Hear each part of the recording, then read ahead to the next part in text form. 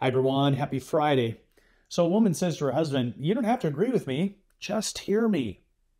It's rare that people actually expect you to agree with everything they think or feel. I don't want to say there's no one like that. I have met a few. But all people have a deep desire to be heard and understood. Being heard is part of healthy communication.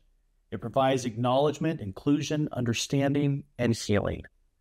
The dangers and harm of not being heard are not only proven throughout history, but are something we are seeing play out before us currently in our culture.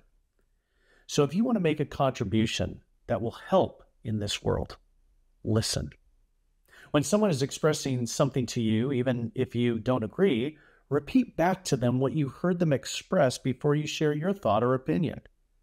How do you know when someone feels heard? Well, in your next conversation, watch for this physical clue: the shoulder drop.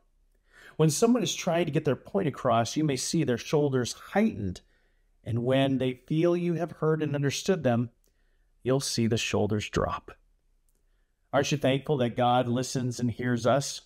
Psalm 18:6 expresses it this way: "But in my distress I cried out to the Lord. Yes, I prayed to my God for help. He heard me from his sanctuary. My cry to him reached his ears." Let's pray. Lord God, we thank you that you have heard us. You have listened to us.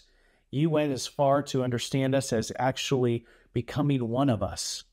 And we celebrate the fact that you loved us in this way. And we ask that you would help us this weekend to love others with the same. We pray this now in Jesus' name. Amen.